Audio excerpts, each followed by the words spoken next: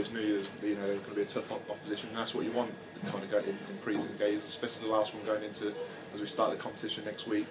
And to be fair, obviously, maybe sometimes it's a bit better that we have got things to work on. Obviously, it would have been nice to win and have obviously things to work on, but we lost, and it's not things we can't fix up. We know what we need to fix up, and then so in a way, it's maybe a good thing. And we've got it now at start the competition. Before the start of the competition, we can have a real good week, and the energy and everything will ramp up, and the attitude will ramp up definitely for the start of next week. And it's a big week, obviously, leading into the Saints game.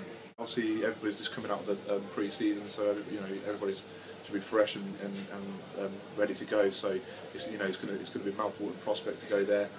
We haven't really turned up at Franklin's Gardens and gave a good account for ourselves. So that's definitely in the back of my mind if people want to go there and really at what we've done in the previous games. So that'd be interesting, and I'm really looking forward to obviously going back to Franklin's Gardens if selected.